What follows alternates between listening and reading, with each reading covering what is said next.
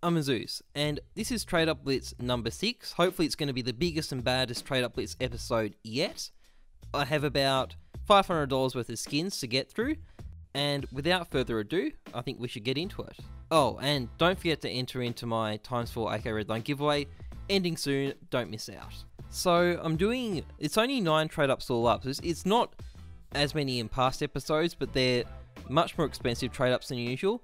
I've got a couple of sort of cheap starter trade ups here. As you can see, there's a restricted Wildfire and Spectrum one. There's a couple of Fauch and Shadow combinations. But if we go to the next page, as you can see, I'm doing a whole bunch of trade ups for factory new Oni Taiji. 6 all up actually, including 2 StatTrak factory new. So this should be fairly exciting. Hopefully we'll be able to pick up another StatTrak factory new Oni Taiji. It's a pretty sweet profit, so that's what I'm hoping for.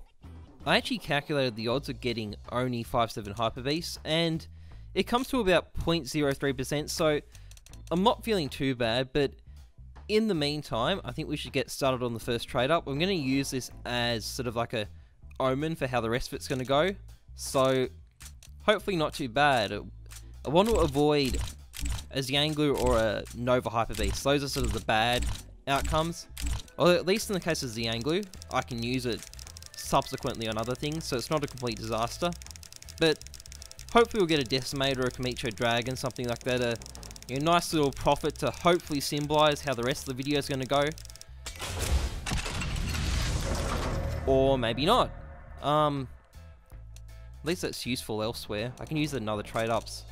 But I need to be careful to make sure I don't accidentally use it in some of the Oni Taiji trade-ups. It's not going to ruin them, but I'd rather hang on to it. It's got a good float. In the meantime, let's see how this goes. What I really want to avoid is getting a golden coil. Like, they're just... I've gotten so many of those recently. No... That's alright, that's you more or less break even on that. But, as I was saying, so I'm trying to get a kill confirmed here with the Shadow Case skins.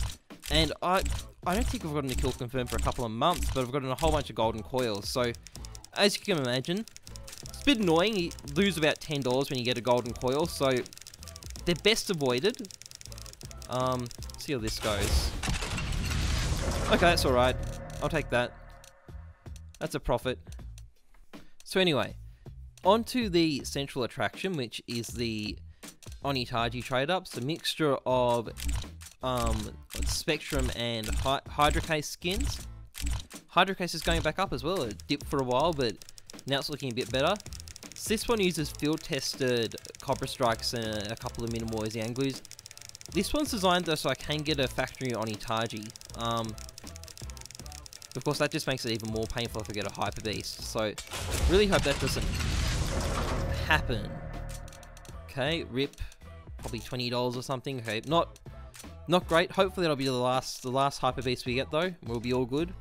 Actually, I've got a couple of proper. Just make sure I got the floats right. I did there. Okay. Anyway, what I was saying was I've got a couple of proper factory new trade-ups so you can get a factory new Hyper Beast as well. So I'm not too worried in that case, because just make sure I do use the right skin as well. I said I'd mix that up, but looks like I'm not gonna make that mistake again. Now, so this one's for a minimal wear Oni Taiji. So it'll suck a bit if I get this one after failing the last one. I'd rather have had it the other way around. But I've got a couple of proper factory new trade ups later where I can get factory new Hyper Beasts, and those are a profit once they're in the factory new range. And that is my first Oni Taiji. It's not the Oni Taiji I wanted, but I'll take it. It's still a profit. Okay, so these ones are proper factory new trade ups. So any skin I get out of it will be factory new, including the, once again, using the Xianglu that I wasn't meant to, as you can see. But if I get a Hyper Beast here, it'll be factory new, which isn't normal when people do these trade ups, but at that point, I don't think it's possible for me to lose money doing this particular trade up. Like, I think everything's a profit, it's just some things aren't as profitable as others. Like, you still want a Oni Taiji, it's still the best thing there. I think a factory new Hyper Beast might be a little bit better than a Blood Sport as well, actually.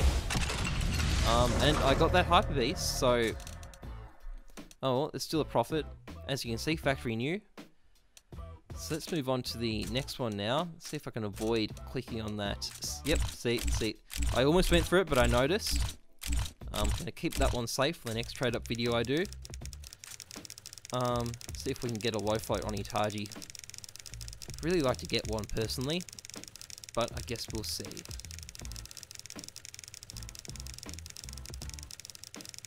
I think it's good. Okay, sweet. Okay, we're 2 for 2 actually. It's been all Hydra all the way. But in any case, that brings me to the real fun stuff. I've got 2 factory new Oni Taiji trade ups. They're sort of 50-50. You win on the Bloodsport and the Oni Taiji, you get destroyed on the Hyper Beast. Oh, the USPS is okay, but still really like Oni Taiji. Kind of sucks if I got 2 5/7 Hyper Beasts. 6 in a row is unlikely, but 2 is possible. So we are about to find out. Fuck yeah! Oh my god. Okay. I'm glad that worked out. I'm really glad that worked out. Okay. Big relief. I think it's a well-deserved moment of catharsis, personally. At least that's my excuse. But we should see if we can get a second Oni Taiji just to really wrap things up and drive things home. Doesn't really matter at this point. I think I'm safely in the black. I don't know how international that phrase is, but it just means you're in profit rather than loss. Being in loss is in the red. So I feel like it's a lot less exciting now that it doesn't have the potential to screw me over. It's not Oni Taiji. Okay, so it's a USPS Neo Noir, which I'm gonna get most of my money back on that. I'll have to check to see exactly how much, but that's not terrible. I'll settle for that. In the meantime though, I think it's time I crunched the numbers and found out how much money I made. Okay, so I've added up the numbers. These are buy order prices on the Steam market and the sales prices on the Steam market after Steam tax. So I put in about $500 and made about $600, so roughly a 20% profit. Here's the thing though, and I think this is a problem that's been a long time coming. I've actually made a lot more money than this. I'm going to be selling this stuff on OP Skins rather than the Steam market, or putting it on trading sites or other things like that. And I know basically for a fact that I'm actually going to get much better profits from these places. It's just been a thing over the last year or so that the Steam market has gradually been getting less and less lucrative to work on, and I don't really use it these days unless I have to. So I think this makes the whole running total I've been keeping a little bit obsolete, so I'll probably have a rethink about how I'm doing this series. I do have a separate series called Get Wrecked Trade Ups where I am using OP Skins prices, so I may end up combining the two. I'm not sure whether I'll do a complete rebrand yet, but we'll see.